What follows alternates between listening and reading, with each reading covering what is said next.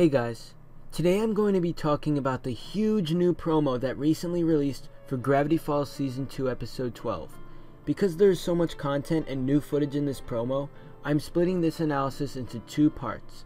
By doing this, I can look at everything in detail and the video won't turn out to be exhaustingly long.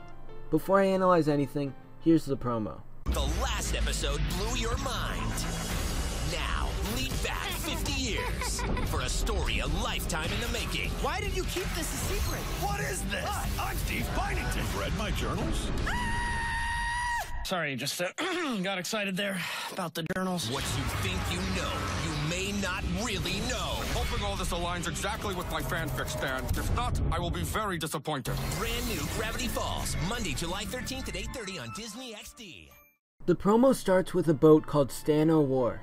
It's clear that the Stan twins got along very well when they were children, and this is evidence for that.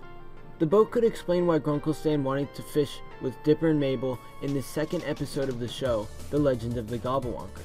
Grunkle Stan probably wanted to relive the memories he had with his twin brother because of his brother's disappearance to the portal 30 years ago.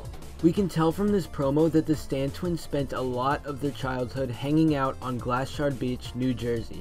They discovered cool things, they made forts, and overall they had a great time. This is noted in the journal when the author writes that he would be nowhere other than the lake because it reminds him of Glass Shard Beach, where he spent his childhood. Before I go on further, I want to confirm a theory that will change almost everything you know about the Stan twins. Take a look at this picture showing the two hands with names above them. As you can clearly see, the name with 6 fingers shows Stanford, and the name with 5 fingers shows Stanley.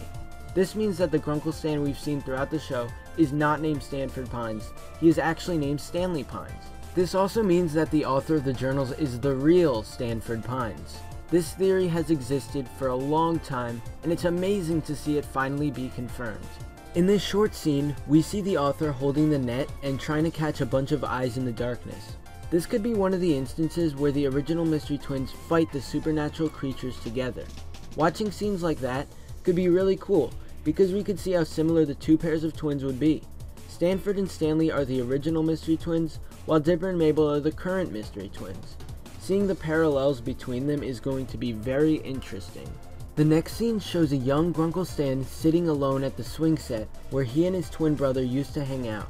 This seems to be shortly after the author's disappearance into the portal, which would explain why young Grunkle Stan is alone and not with his brother. However, it's possible that young Stan is just sad because of his issues with his dad at the time.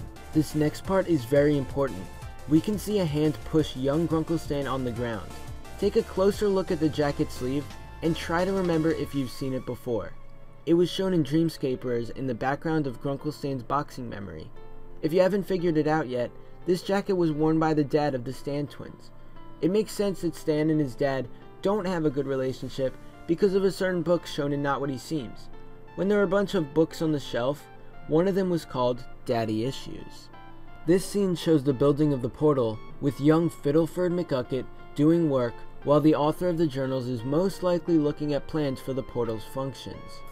This part shows that Grunkle Stan is disguising himself and changing his location many times so he would not get in trouble for his illegal activities. This was explained in Not What He Seems because he had so many different IDs and he kept changing his identity while traveling across the country. There's a lot of possible reasons he could be doing this, and it will probably be explained in the episode. In this episode, we are going to see how the journals were made. From the promo, we can tell that the author traced his hand and glued everything together to create the journal, but it will go into a lot more detail in the actual episode. There are a lot more secrets in this promo that I haven't discussed yet.